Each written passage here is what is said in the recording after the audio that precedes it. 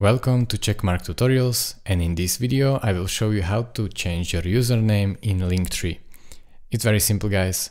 Make sure you are signed in your Linktree, so click on admin right here and then go over to your profile picture, click on my account, and then when it will load up, as you can see, here is your current name. But as you can see, you cannot click on it, you can only select it, but you cannot type here anything. So you have to scroll further down until you see account actions for Checkmark Tutorials and change username. Click on that, and now make sure that you know that changing your username will also change your QR code and URL. So anyone that will have a link on your landing page will now need a new one.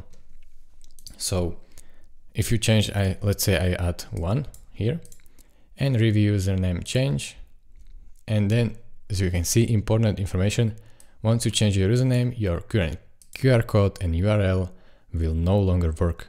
So make sure you change it everywhere that you published this QR code or URL.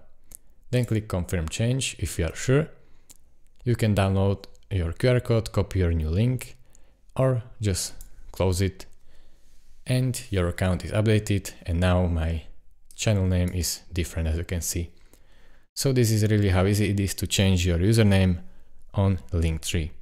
Thank you guys for watching. If this video was helpful to you, consider subscribing and liking this video, and I will see you in the next tutorial. Bye bye.